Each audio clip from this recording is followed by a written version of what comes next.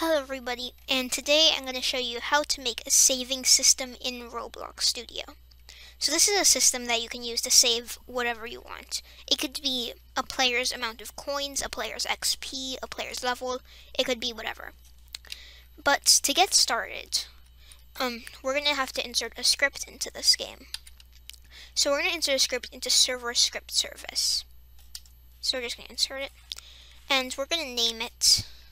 You can name it anything you want to, just make sure you can tell that this is the script that you're using to save stuff.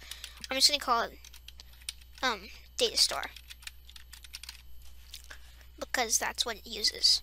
So, now that we have our script set up, we have to actually set up the services that we're going to use, DataStoreService.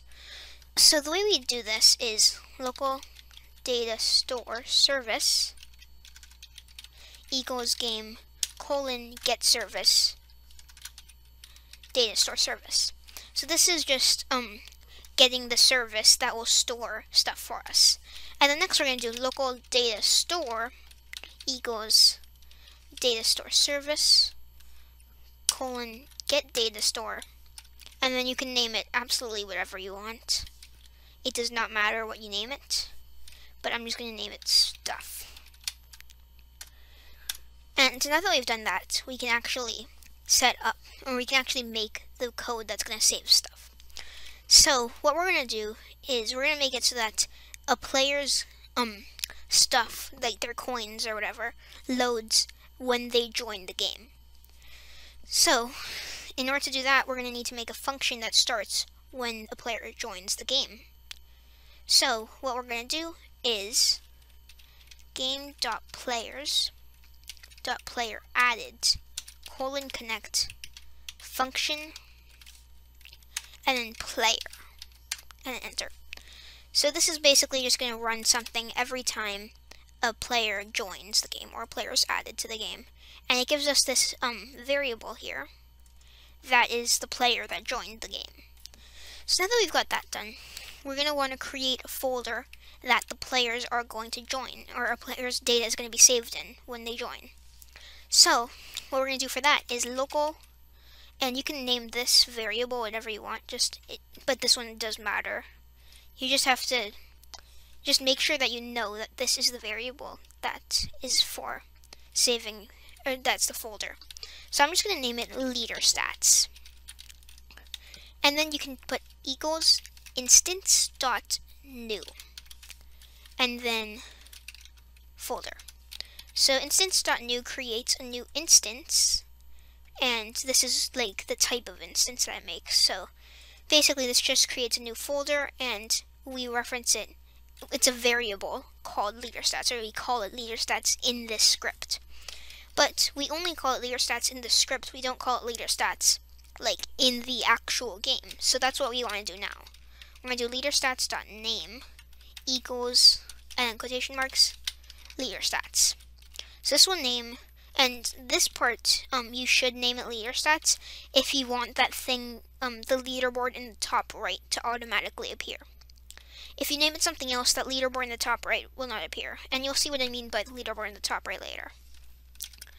So then you're going to put leaderstats.Parent equals player. And then this is what's going to put the leader stats folder inside of the player. Now we're going to create our values that are going to store the coins or XP levels. So I'm going to do local, and I'm going to be saving coins here. So I'm going to do local coins equals Instance.new, so we're creating another instance, and it's going to be called, I'm going to name this NumberValue. So now that we have created, so this is just going to create a number value for us, but we want to make that number value equal to the amount of coins that we had on our previous session. So we're going to do coins.value equals datastore : GetAsync player.UserId coins. So what this does is it changes the value of coins to to something that we saved earlier. And this thing that we saved earlier, this is the key to the thing that we saved. So this basically is how we're gonna, it's like, basically when you save stuff, it's like a dictionary or like a coding dictionary. So basically you have a key and you have a value for it. So that's basically what this is here, what DataStore is. This is the key, and then we're going to get from this, we're going to get the previous value of coins that we had. I hope it's not too complicated. Then we're going to do coins.Name equals coins, which is just like we did up here to change, because this is called coins in the script, but not in the game. Next, we're going to do coins.Parent equals leader stats. So this will put the coins variable inside of the leader stats. Alright, so now you can do more variables, and if you were to do more variables than this, all you would have to change is just first you would want to change the variable name. So you could change it to like you name it to like XP, and then you'd have to name every time that we say coins, you'd have to change it to XP inside of this block of code. And then you would have, then you'd also be able to save XP. So now we have a system that will find what we have saved, but we don't have a system that will actually save it. So we need to make something that can save it. So we're going to do game.Players.PlayerRemoving :connect function player. And this is similar to this up here, except it's when a player is leaving or removing compared to when a player is added.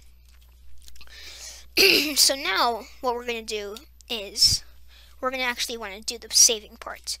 So we're going to do player, or we're going to do DataStore :SetAsync, and then we're going to do player.UserId .coins, which is similar to this up here, or actually it should be the exact same as this. And then we're going to do player dot and whatever you named here. So I put leader stats and then what you put here, so dot coins, and then dot value.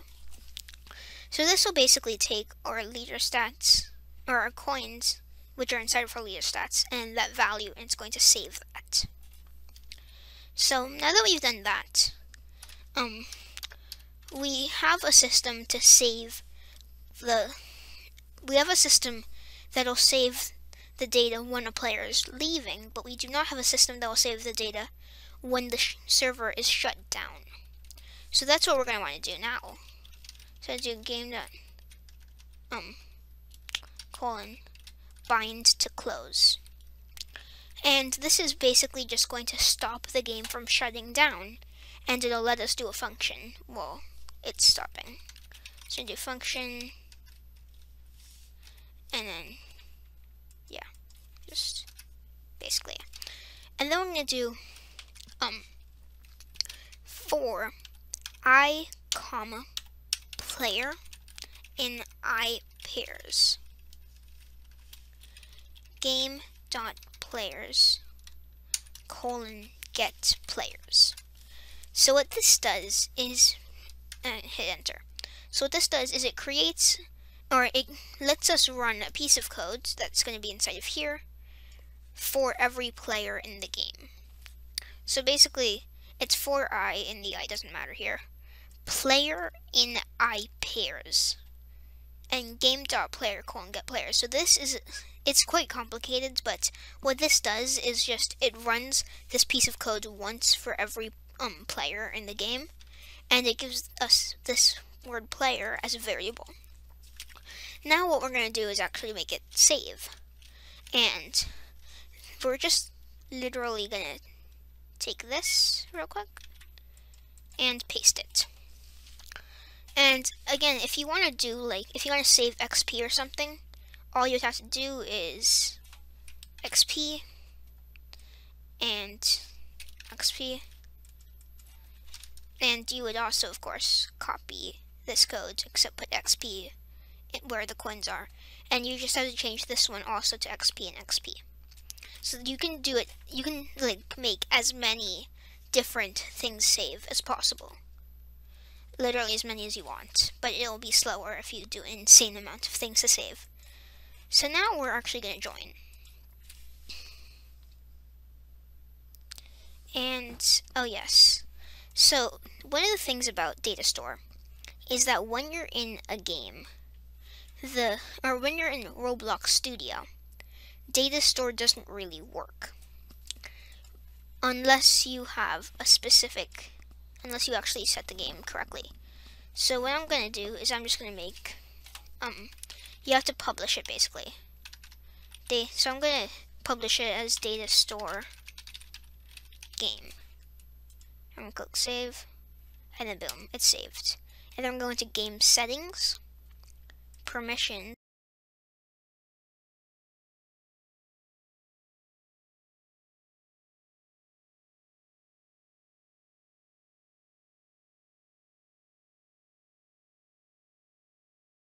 saved. So now if we try this out, we don't actually have any way to get coins right now, so I'm just going to basically give myself coins through the server. So I'm just going to go, you can see our leader stats folder that we made through the script, and then coins. And I'll give myself 100 coins. So now you'll see I have 100 coins, as you can see in the bottom right. And if I click stop, and then you can see that it's actually taking some time to stop. And the reason why it took time to stop was because it had to save our data. And now we can join again. And we'll go into the server side. We'll go into, you can see on the right, we're going into our player, our leader stats, coins, and you can see its value is 100. So basically we've created a system that can save your data that you want to save. So thank you for watching, and I hope this helped you in some way. And bye.